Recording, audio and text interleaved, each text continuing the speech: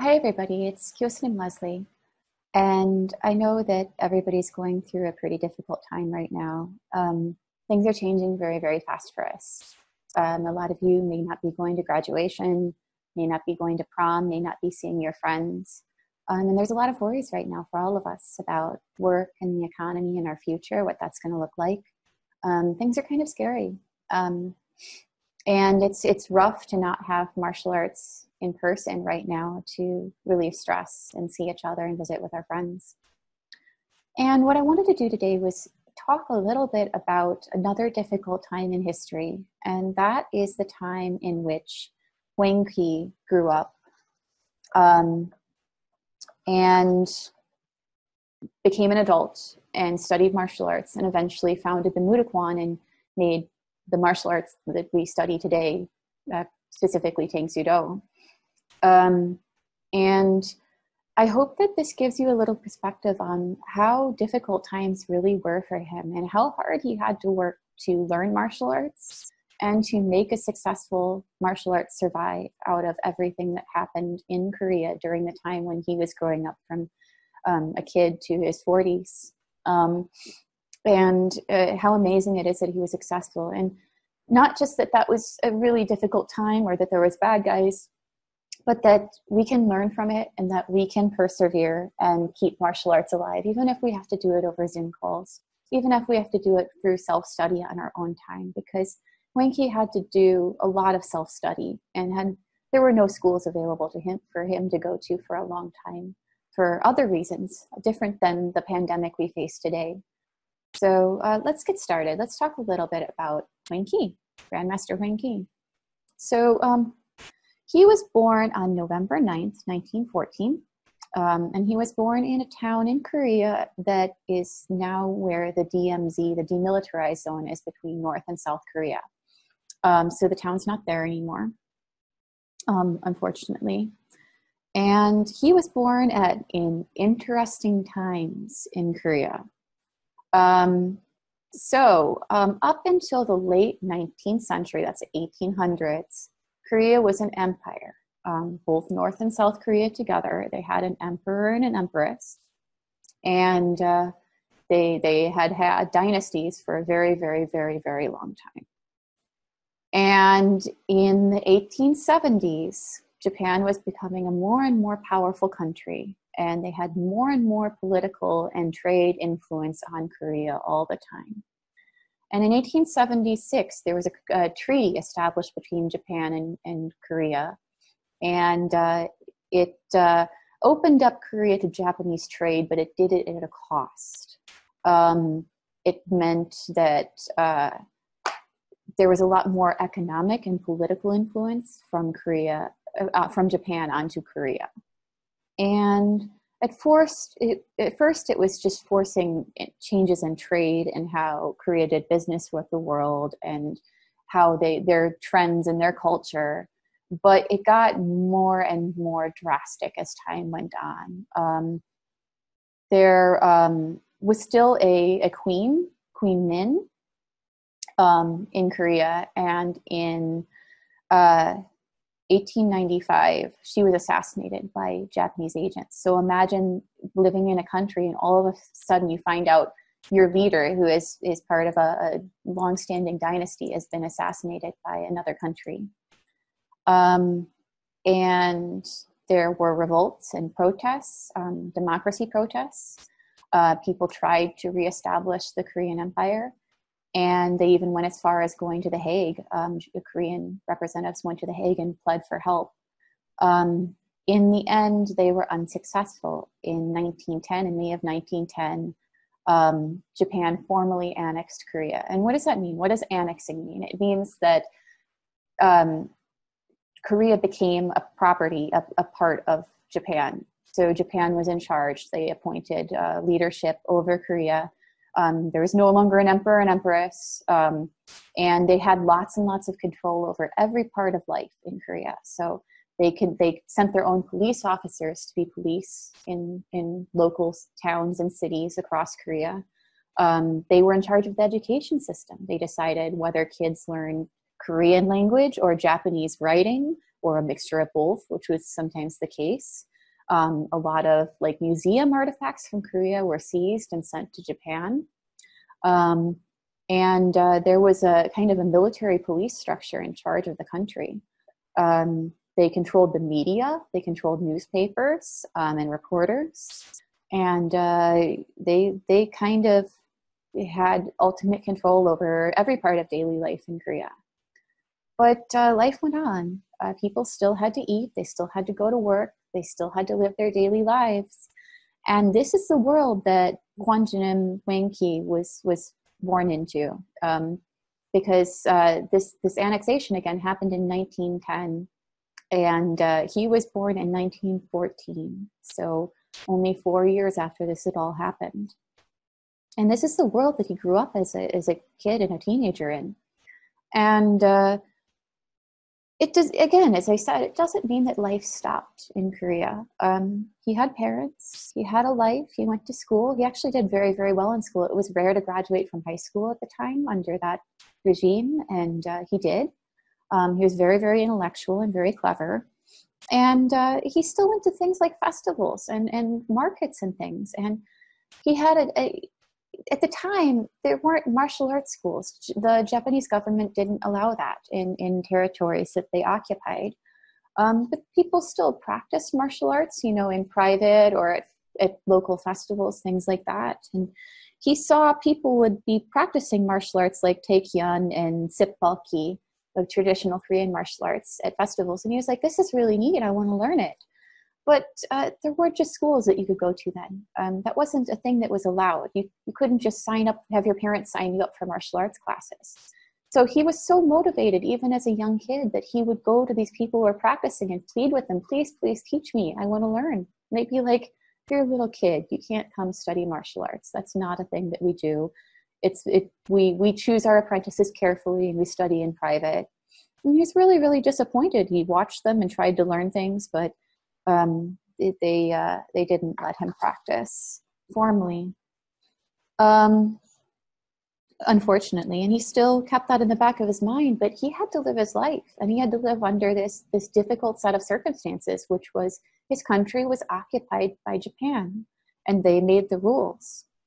And ultimately, if you wanted to be a successful person, you had a few different options. You could, you know, go to Japan or China or work, or you could work under the poor economy in Korea. And he ultimately made the decision to go work for the railroad in China because he was very smart. And that was kind of fortunate for him because he got a little bit more freedom to study martial arts as he was traveling for work through China. In 1936, he met a Chinese master, Master Yang, and he went there with a friend, and they didn't speak much Chinese, unfortunately, so they really couldn't have a nice conversation about martial arts. But he had never forgotten that he really wanted to study martial arts. So here he is, like a young adult, but not a kid. So he goes to this house and he's like, I really want to study this. But he couldn't really express that he wanted to study. The master was very, very kind about it. He was like, I'm not a professional teacher. I'm not good enough to teach you. And he didn't have enough Chinese to plead his case with Master Yang. And he was very, very disappointed. But he did take as much advantage as he could of the Chinese libraries while he was traveling. And he would find books on Chinese and other countries' martial arts and try to teach himself from those books. So here we have somebody who's a little bit younger than me, not a kid. And he desperately wants to study martial arts, but there's no schools. And he doesn't speak the language in China where you can actually study martial arts if you're even accepted to study martial arts. So he gets books and he starts reading the books and he starts like learning forms from stuff that's written down. There's no YouTube, there's no videos. He has to read pages and learn forms that way. And some of them might not even be in Korean, some of them are in Chinese.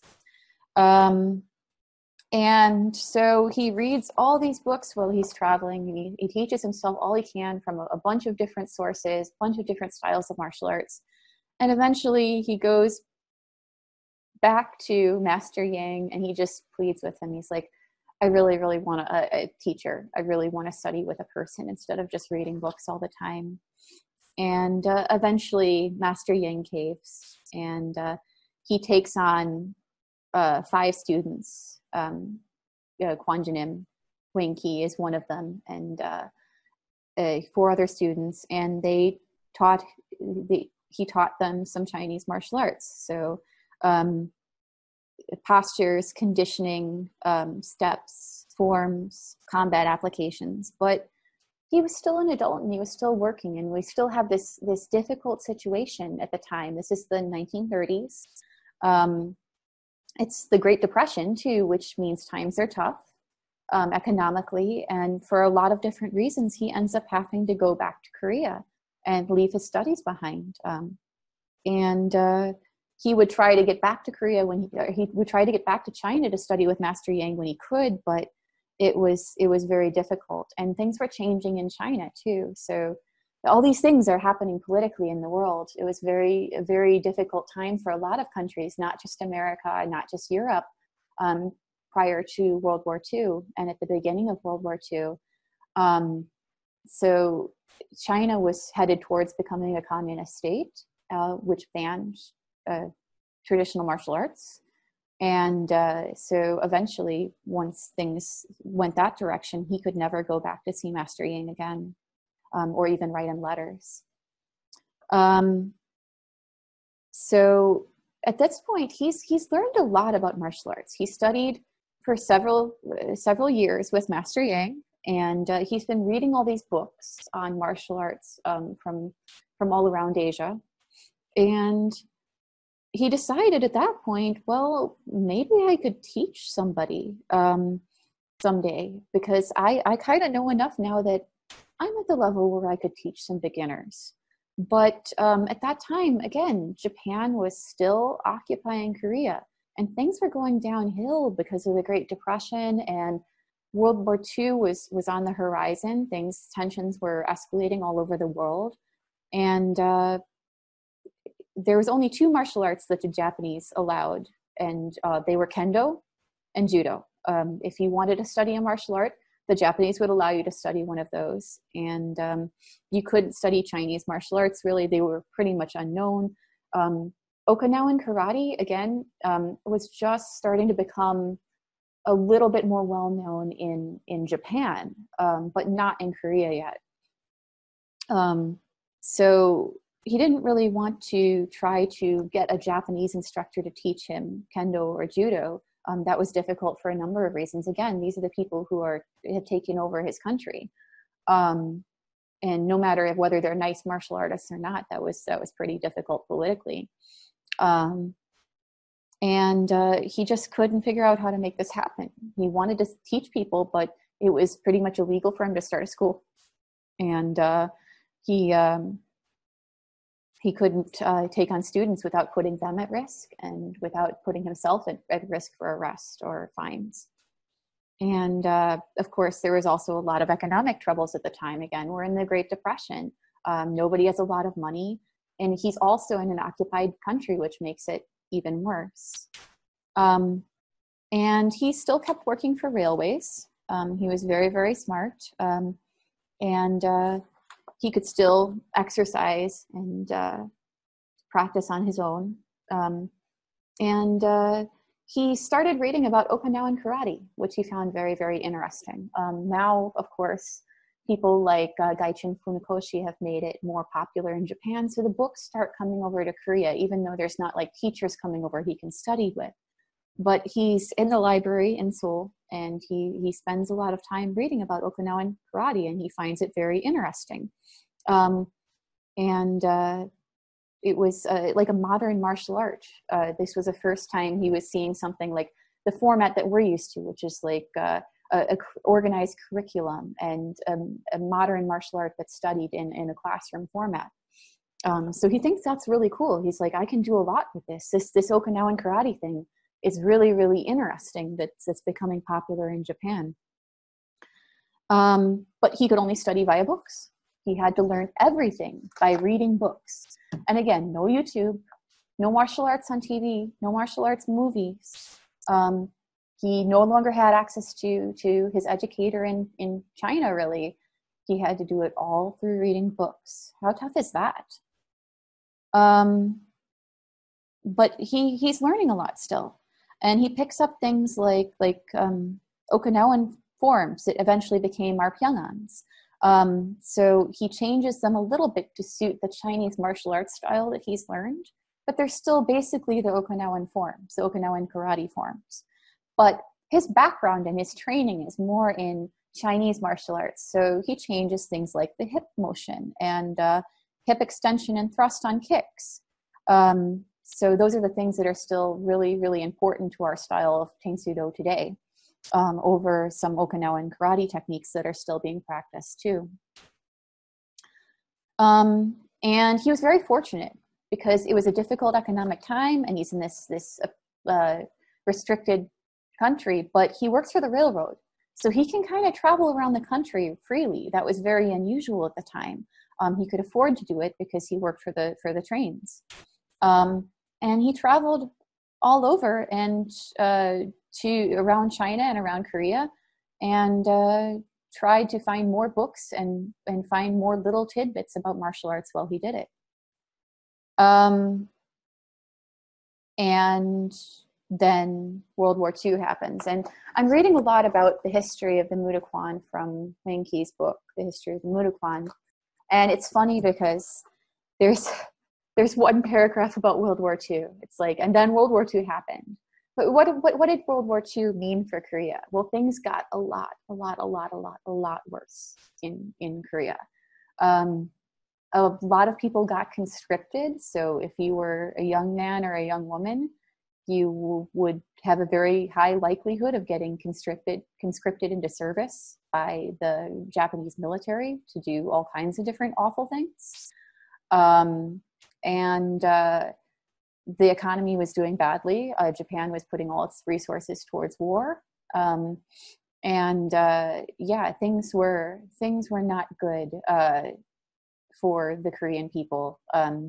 They were used for science experiments. It's just really awful things. And there was forced labor. There was almost 1 million Koreans conscripted to go to Japan to help them in the war effort. So that meant they didn't have a choice, or they had limited choice to survive. They had to do it if they wanted to eat. So it started out as here's some way to make a little money, and then it became directly like you have to go work in Japan now, even though it's dangerous, even though they're at war. So really, really scary stuff. And the work that they had to do was super dangerous because it was wartime and they had to work fast for almost no money with no safety. Really scary times for Korea that Hwang Kee doesn't really talk about in his book for probably a lot of reasons. But that was the world that he had to keep studying martial arts in. And he was fortunate because he was an educated person who had a stable job. He was able to keep studying and stay safe. But while that's happening, he has to watch all this stuff happening to his country and to the people around him. Things were really pretty dire. Fortunately for Hwang Kee and for the Korean people, at the end of World War II, in 1945, Korea became an independent country. Japan had been conquered, basically. They had been defeated in war, they were being occupied by American troops, and obviously Japan couldn't occupy another country at the same time. So Korea became an independent country through terrible circumstances of war and a lot of people dying. And so that's 1945, and all of a sudden, here we are. Things are starting over. the Korean people have to figure out how to start their lives and their country over. And they didn't know what was going to happen next, I'm sure. All of a sudden, after half a century, people's whole lifetimes of being occupied by Japan, they were suddenly a free country again. And yeah, I mean, a lot of people had died. A lot of people had suffered horribly. The economy was in bad shape, and they had to start over and build their own country. And that's a task I can't even imagine. They had to build their own government and their constitution and a military, and figure out how they were going to run their own education system. And at the same time, Hwang Kee during that is like, hey, I can start martial arts schools now. Think about that. Imagine that for a minute. So Hwang Kee has just watched his country be occupied his entire life. His entire life, from the time when he was born, they've been occupied by Japan, and they've been repressed, and the economy hasn't been great, and every aspect of life, from living daily lives at a job to education to the media, have all been controlled by Japan. And now his country's free, and he's like, well, I can make lemonade out of these lemons. I can start teaching martial arts now. And he quit his job, and he started full-time teaching martial arts. He had been studying martial arts at that point for about 25 years. And most of it was self-taught. Again, there was no schools. There were no Zoom sessions. All he had was books. There's no YouTube. There was no like internet guides to learning martial arts, or even martial arts movies to watch. He did it all with books. So he took all this stuff that he had learned from his Chinese teachers, like Master Yang, and these books about Okinawan karate from Japan, and he had some knowledge of Korean martial arts that he had seen practiced, especially when he was young, and he made a martial art. He founded the Mudokwan on November 9th, so his birthday, in 1945. So a few months also after Korea had become a free country. And it's truly amazing. And that's when he started it out with the 8 key concepts. So the 8 key concepts, of course, we can all say them together: courage, concentration, endurance, honesty, humility, control of power, tension and relaxation, and speed control. And he named it all the Mudokwan. He named his organization the Mudokwan, which is the Institute of Martial Virtue. So Mudokwan. And yeah, this is where all these concepts that we memorize, like our 10 articles, the 10 creeds, the 10 articles of faith, came from. This all came from this organization that he had formed in his mind for years and years. Well, he wasn't even allowed to form a school. Well, all these terrible things were happening to his country. And the really amazing thing is, he found a lot of friends who wanted to study with him, and eventually became officers in the Mudokwan and helped him form the organization. And they started their own schools. When you become a second dan, you'll learn a little bit more about all these original schools that came from the Mudokwan. And this all happened in 1945 to 1948, because in 1950, the Korean War started. Oh my gosh. They haven't had enough problems, being occupied, and World War II and all the terrible things that happened to Korea then. They immediately got launched into another war in 1950, in June 25th, 1950. Korea splits in half. So there's the South Korea that's kind of backed and supported by the Western world and America, and then there's North Korea that's backed by Russia and China. And yeah, 5 million people died, civilians and military people both. It's a horrendous war with a ton of casualties, and it splits Korea permanently in half. And technically, South Korea and North Korea are still at war. There's a DMZ that is a strip of land between the two countries, and nobody can go across it without authorization. It's just, there's no towns there, there's no houses there. There's no farms there. It's just this strip of land that nobody can cross, and the two countries are still divided. Thankfully, they are no longer at active war, but there's always concerns that, you know, somebody will launch a rocket to prove that they can, or have a military exercise and things will escalate, and we'll worry that we get to the point where there's going to be an escalation of war again. And then some peace actions are taken and things get a little bit better for a while, and just things improve. We've been going back and forth that between North and South Korea. We've been going back and forth like that for 70 years now. Since this war began in 1950. It's pretty wild to think about a war lasting for 70 years. But yeah,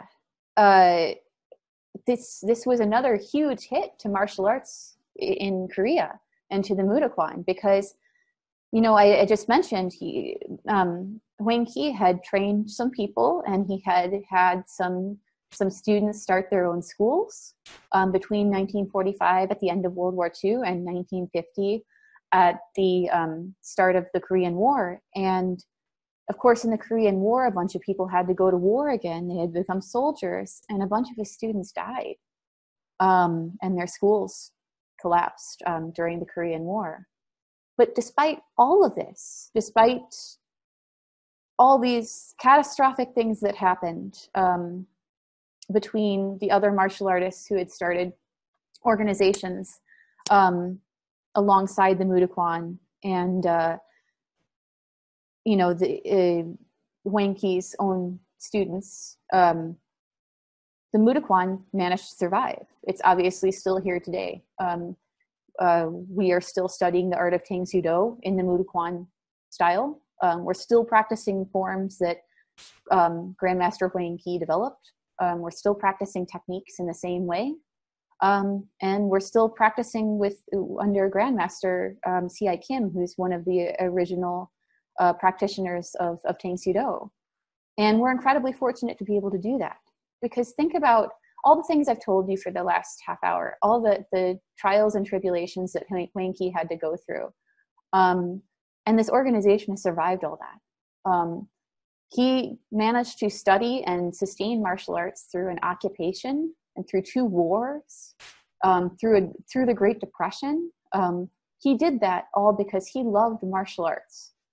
He kept Tang Soo Do alive because he loved martial arts, and he kept Korean martial arts alive because he loved martial arts. Even when that meant just reading books to study, even when that meant he wasn't allowed to run classes or allowed to start a school, even when that meant he had to go to other countries to study martial arts, he managed to keep martial arts alive. And as we're facing these unprecedented times right now, with a pandemic and economic problems in our own country and across the whole world, it's our responsibility to be that brave and keep martial arts alive. We have so many tools that Hwang Kee didn't have, that his contemporaries who started the original 5 schools after World War II didn't have. We have the internet, we have YouTube, we have Zoom. We can see each other and practice over video connections. We can share ideas over chat apps. We can educate each other with books. We still have those resources.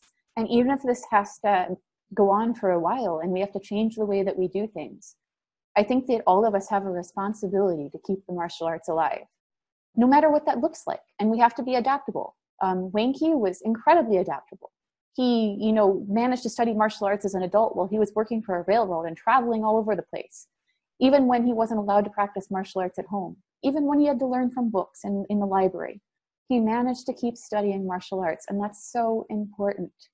I hope this little lecture has been useful to all of you, and you've learned something. And I'm happy to answer more questions about the material, but I hope this has inspired you to, even if this is months or a year and things have to change in the way that we study martial arts for a while, we're still martial artists, all of us. It's very, very important that we work to stay martial artists, keep our skills up, support each other, keep the martial arts alive, because every martial arts school in the world right now is facing the same thing.